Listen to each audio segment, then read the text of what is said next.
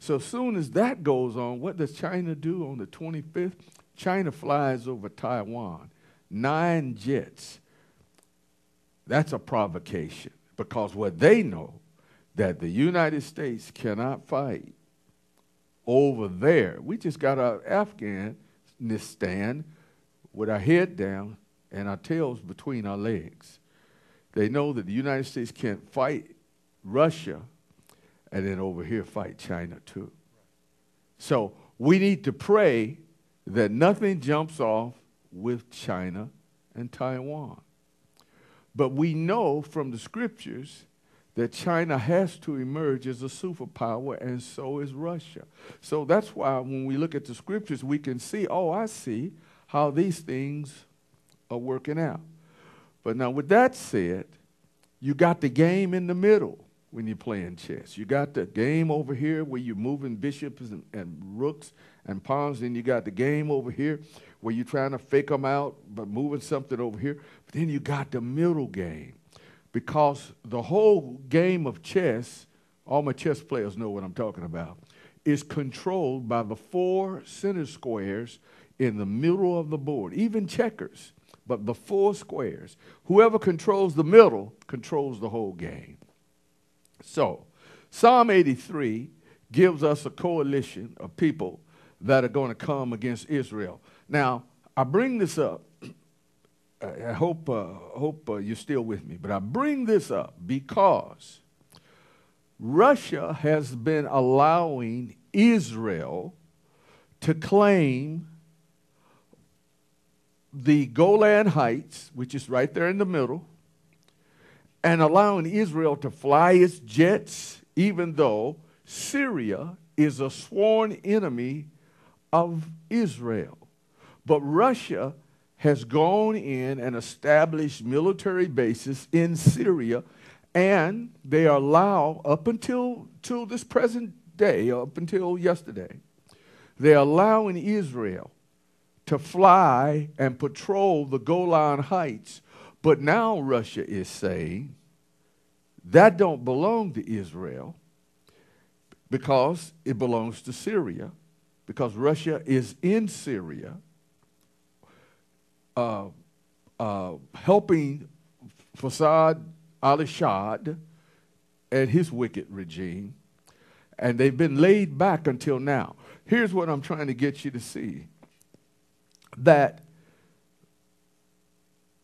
more than likely, as the United States focuses on Ukraine, which is in the east, Russia's next move is going to be to put pressure on Israel. Watch and see. Now, everybody's trying to see if Russia's going to back down because they put these sanctions against them where it's making food and petrol off the chain. But don't think that they have made all of this move just to pack the tanks up and their 190,000 men and go back to the house and just say, well, we couldn't do it. No, they're going to make another move. And what I'm saying to you, for those of you who are eschatology excitable, and we don't just putting this out here that thus said the Lord, but these are things we need to watch. Watch and see if China doesn't start some mess, because Russia and China sit down together, have dinner. Watch and see if China don't start some mess, and watch and see if Russia doesn't put pressure on Israel to say, if you're going to fool with us over here, America, we're going to make you have to come and help Israel too. Do you see? If something breaks off in the Middle East with Israel and something breaks off into China, the United States may as well be toasted. It's over. That's why we look up and say, Jesus must be coming soon. All you Christians who talk about the rapture, I'm going to be out of here for you. Okay, well, this is the moment here. See, I've been in this a long time. They was talking the Lord coming in the rapture in 1976 when I got saved, full of the Holy Ghost. And we used to have rapture drills. Some of y'all wasn't born. And Hal Lindsey hadn't wrote the late great Planet Earth yet. But here's what's going on right now. We've come to the time where all it would take is another incident. They're already talking World War III. United States is neutralized. So all this going to church and you don't want to go to church and you don't, all that, you know, all that's just the enemy's distraction, the way I see it, you know, because God is trying to do something bigger than buildings. He's trying to save, not trying, he's going to save people everywhere. Amen. See? So it's the whole earth is shaking. Now, I want you to read Psalm 83 here. Now, that's a lot of information, but we're going to look at a couple scriptures here. And somebody said, well, suppose it don't happen. Well, the one thing we know is going to happen is what we're reading in this Bible. So we're going to read Psalm 83, and I want you to see. At one, or? Yeah, let's go to... Yeah, let's go to 1. We're just going to read, and I'll help to interpret this as we go. Okay. Yeah. Keep not thou silence, O God. Hold not thy peace, and be not still, O God. For lo, thy enemies have make a tumult, and they that have lifted up their heads. They have taken crafty counsel against thy people, and consulted against thy hidden orders, hidden ones. They have said, come, let us cut them off from being a nation, and the nation of Israel may be no more in remembrance. Okay, what's going on as the psalmist is writing here? This is a prayer. And verse 3 says that they have taken crafty counsel against thy people. So that's what the United Nations does. And so if you look at that map, all of these places around Israel, including Egypt and Libya, we're going to see some of the names here in a minute. These places have taken crafty counsel against Israel to cut them off from being a nation. Now, notice that Golan Heights, they are surrounded. They're surrounded. That's the contested area right there. That's the buffer zone between Israel that's on your left and Syria. Israel wants to hold on to the Golan Heights like Russia wants to hold on to Ukraine. The reason Russia wants to hold on to Ukraine is it puts a buffer between Russia and Europe. See, Lithuania, Estonia, those places have already fallen. Georgia, Russia came in and took those little bitty tiny states and made them part of the old Soviet Republic. But what Russia is saying, that over our dead body would Ukraine become part of NATO. Why? For the same reason on this map, Israel wouldn't want that to belong to Syria. Because they're saying, if Russia's in Syria, all the way over here to the Golan Heights there, they can put nuclear weapons right across the street from your border. I mean, you know, you live in a city that one side is city A and the other side is city B. That's what a border is. So if Israel loses the Golan Heights, that puts beside them right at Israel's border, which is on the left side of the Golan Heights. They can have SAM, surface-to-air missiles. They can have ICBMs. They can make sure they got stuff that ain't going to fall short, but going to hit Tel Aviv and Jerusalem. So that's one reason why Israel's in a pickle right now. But Russia is using the same mindset when it comes to Ukraine, saying that if they became NATO, that means they can put nuclear weapons all the way up to the border. Now, what does that look like? The United States, we've got Canada to the north, we got Mexico to the south. I guarantee you, this is why I know something's going to jump off. I guarantee you that if any country, China or Russia, put nuclear bombs in Canada, this whole country would be on alert. Right, it's true. They'd be issuing out guns to us from the pawn shops. You know, you can just go in there and they'll give you one. If they did the same thing in Mexico, the United States military and the people would be on high alert, because we're saying, How can we let you put weapons of mass destruction as far as Tijuana, as far as Juarez, Mexico, just on the other side of Arizona, just on the other side of Texas, past Corpus Christi, and you got weapons? No. So that's why I don't agree with Mr. Putin, but that's why you know that we're in a dangerous place and Europe is doing what they're doing, because this is not an average setup here. Praise the Lord. So, but let's look at the Israel here in the middle here. Go to verse 6. 6 through 8, my brother. Okay. 6 through 8, yes. The tabernacles of Edom and the Ishmaelites of Moab and the Hagrites, Gibel and Ammonon and Amalek, the Philistines with the inhabitants of Tyre. Assyria is also joined with them. They have hopened the children of the Lot. Selah. Okay. So these are the nations that are surrounding Israel. But I'm looking here because I want to give you the modern day names of those nations that are surrounding Israel right now. What the Bible says that these are the nations that are going to come against Israel. And these are the modern day nations that are in existence now. So Israel is the only democratic republic in the Middle East. If you look at a map, that when you find Israel, you're going to find one little red dot, because all the other nations are either Arab or they are against Israel. So let's see here. And please excuse me taking time here. But I want to give you this. Yeah, here it is. Okay.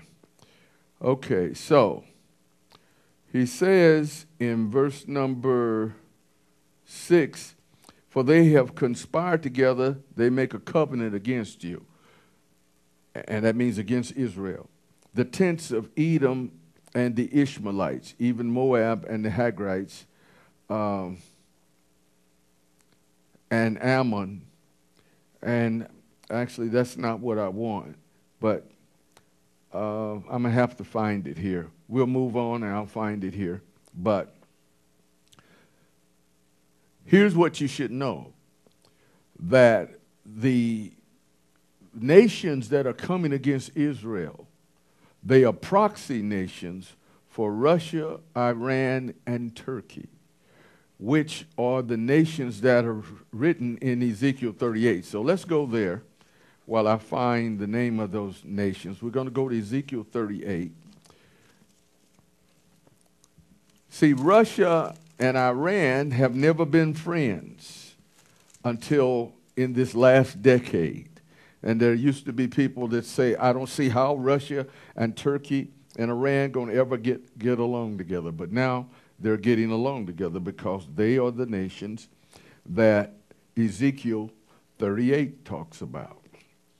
And even though Turkey is a part of NATO, Turkey has been on the fence as to whether remaining in NATO. So NATO, as we know, is the armies of the European armies, and the United States and Canada and Australia, Great Britain. 30 nations, they make up NATO. Well, Russia and Iran are written here in the Bible. So my brother, if you don't mind, read Ezekiel 38, and let's read the first 4 verses. Okay. And then we're going to read Ezekiel 39, verse down to verse 8. So okay. You got a lot of reading to do. Okay.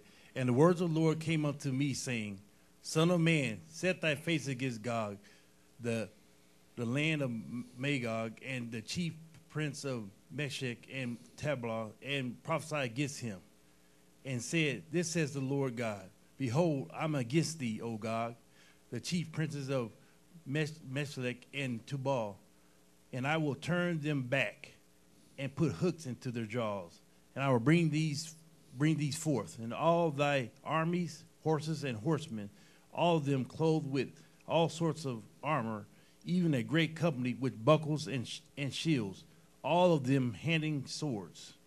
Mm-hmm. Persia, Ethiopia, Libya with them, all of them with shield and helmet. Gomar and all his hands, the house of Telegar of the north quarters, and all his bands, and many people with them. Okay. So what verse you in? I'm at 7 right now. Yeah, let's go to 39, 1 through 8. 1 through 8. Mm-hmm. Therefore, son of man, prophesy against Gog, and say, This says the Lord God, Behold, I am against thee, O Gog, the chief prince of Meshech and Tubal, but I will turn thee back, and leave but the sixth part of thee, and I will cause thee to come upon the north parts, and bring thee upon the mountains of Israel. And I will smite thy bow out of thy left hand, and I will cause thy arrows to fall out of thy right hand. Thou shalt fall upon the mountains of Israel, thou and all thy bands, and the people that is with thee. I will give thee unto the ravenous birds of every sort, and to the beasts of the field to be devoured. Okay. Now, what this proves by the word that Iran and Russia are going to be major powers in this last day. And that's another one I forgot to mention. We need to pay attention to the fact that Iran is still trying to recover from the thing that Trump knocked them out of. Remember, so that they can get their nuclear.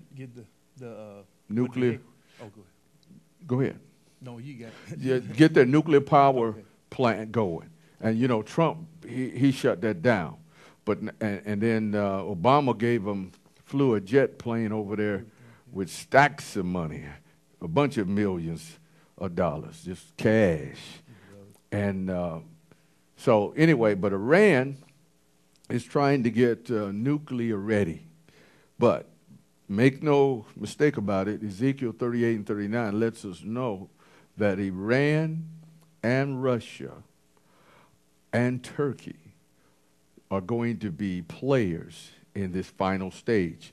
I won't be able to pull it up on a map right here, but if you would look at the map, you would find that Psalm 83, the nations that it talks about, is Turkey, Syria, Jordan, Saudi Arabia, Bahrain and Qatar, Egypt, Libya, Ethiopia, and Iran.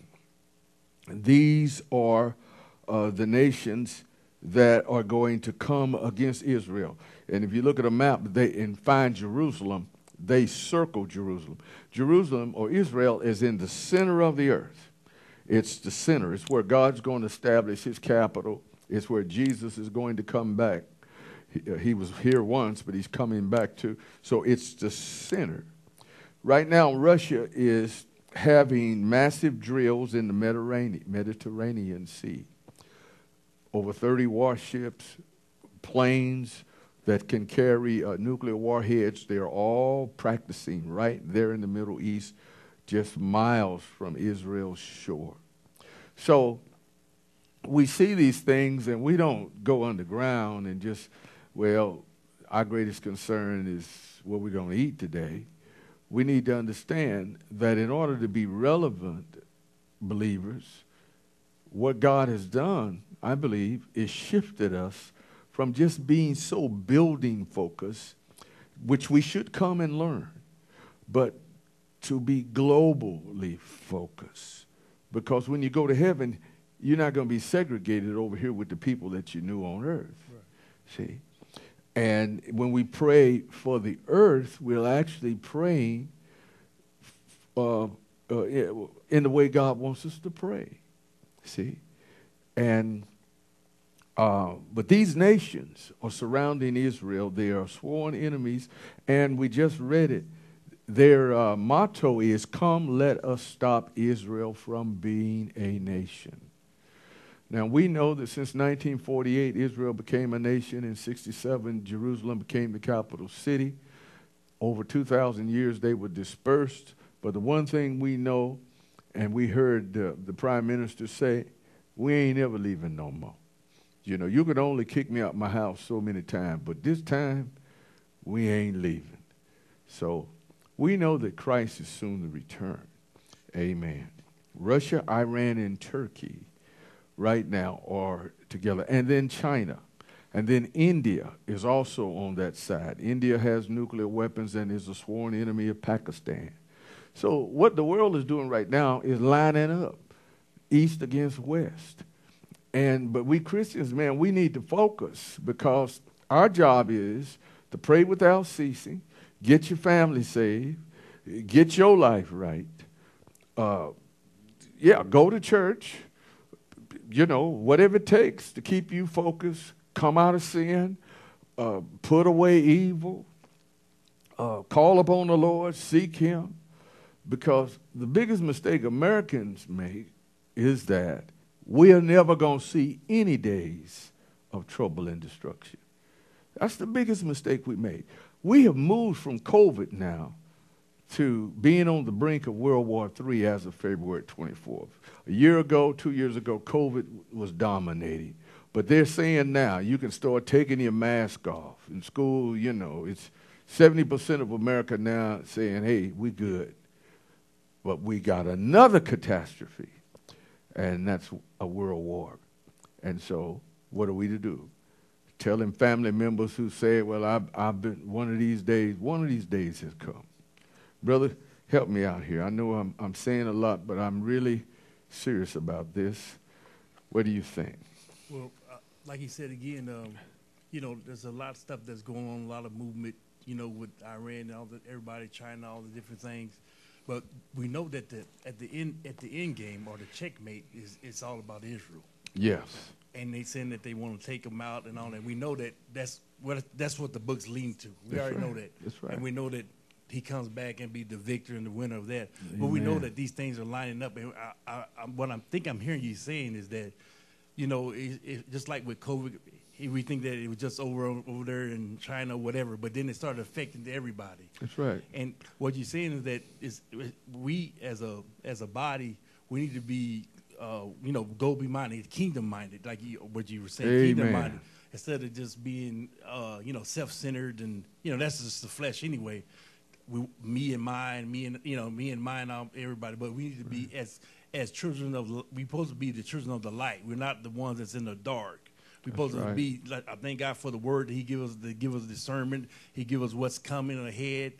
And he said, think it's not these things that are coming upon us. So it's not something that overtaking you, because we're children of the light. We're supposed to understand these things. But at the same time, God is calling us to, just like with Abraham, to intercede for the nation. You know, Amen. Even for Sodom and Gomorrah. Yes, he said he knows these things. He said he was checking out to see what's going on. Yes, he knows that he's the Alpha and Omega, the beginning and the end.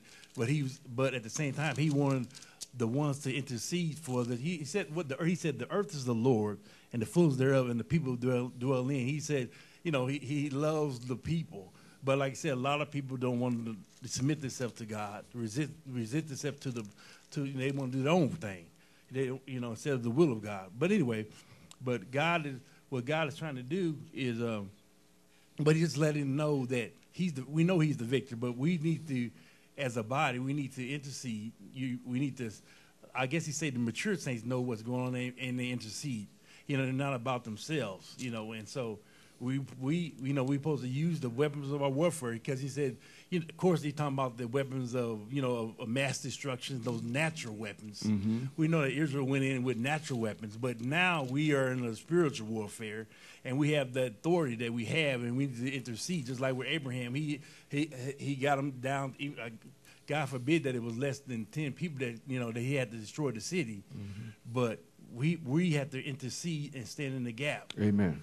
We have to intercede, and we have to, not just for this nation, but like you were saying beforehand, our brothers and sisters, our mother, our father, those, let them know that Jesus is coming, right. and they need to repent and turn to him. Amen.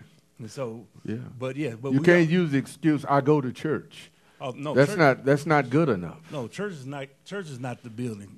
We said we are the church, and he's making us the church. Right. And so it's not, it's not a, like I said, it's a relationship thing. A lot of people say they know. It's just like I think about this. When what's his name was here, Westbrook. Westbrook was one of the ones back in play for our basketball team. Nobody they know of Westbrook. Yeah, that's my team. That's Westbrook. But they never sat down and fellowship with him. They never sat there and he told them about his stuff with his family, or he told the things that his dreams or his desires, how he wanted to get a championship. They just know him. Yeah, that's ours. But no, and God is saying that he wants fellowship. He wants you to seek his face while he may be found. Yes, sir. And so that's the point of it. And he said our redemption is drawing nigh. He said, the enemy knows his time is running out. That's right. And so we really need to know and discern the season and the time. That's what I think the eschatology is, season and time discernment of what's going on, so we can be ready. Amen. And so 1 Thessalonians 5:1. But of the times and seasons, brethren, you have no need that I write unto you. For yourselves know perfectly that the day of the Lord so cometh as a thief in the night. And so this is part of that looking up for the redemption draweth nigh, because the day of the Lord, that's when the Lord comes like a thief in the night. For when they shall say peace and safety, then sudden destruction come upon them as travail upon a woman with child, and they shall not escape. See, we can't escape because we live in America. Matter of fact, the biggest target, there are more missiles pointed toward America than anywhere else. Russia has missiles pointed toward us. They have over 6,000 warheads. China has missiles pointed toward us. North Korea has missiles pointed toward us. Not to even mention Iran, who calls us the great Satan. The first thing they're going to do when they get their deal is to get a missile point at us and point at Israel. Verse 3 says, for when they shall say peace and safety, sudden destruction come upon them as travail upon a woman with child, and they shall not escape. But ye, brethren, are not in darkness, that day should overtake you as a thief. That's the whole point, that as believers we are light, as my brother said. We're not in darkness. We should watch and see these things as like, time is winding up. Instead of